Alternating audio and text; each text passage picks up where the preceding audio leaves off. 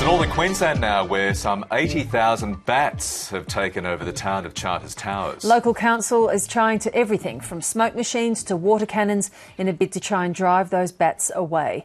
Alison Horn reports.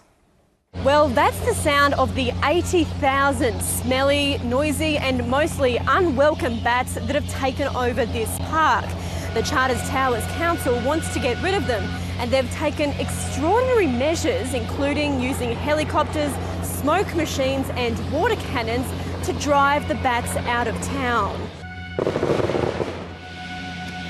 Some residents say the stench from the bat faeces has forced them inside, and after months of living with the smell and the sound, some are ready to leave town. They've got faeces coming down, raining in their yards, on their cars. It stinks, it smells. Some days it's that unbearable. You can't open your doors. But the bat program hasn't come without its controversy. Conservationists were locked out of this park, and from across the world they've contacted the council saying the program may be harmful for the young babies that could be killed. So they have no chance to fly off, they have no chance to save their babies, they're just on the ground and they're probably injured and they could die.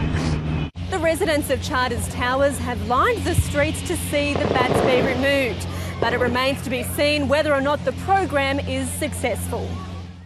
Oh, you got to be really careful about this one. Let me tell you why. Because why, Virginia?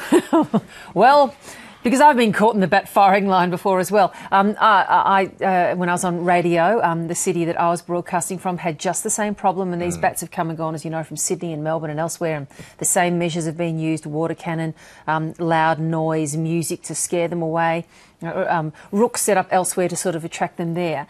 And others were suggesting, look, you know, they're not endangered. There should be sort of some culling of them, you know, some shooting of them. Measured culling. And it seemed to me to be a reasonable thing.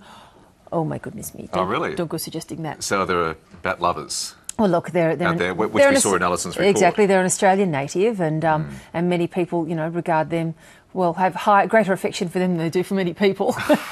and so they get very angry when you suggest that. I'm not suggesting culling, but I can see that they're a huge problem, and they do carry disease. I know that in Melbourne and in Sydney's Botanic Gardens, you know, where they can sort of nest and their droppings are everywhere, that there's a potential for passing on disease, particularly to children and kids who might be along the ground. Yeah. So, anyway. I'll leave that one to you. Yeah, good.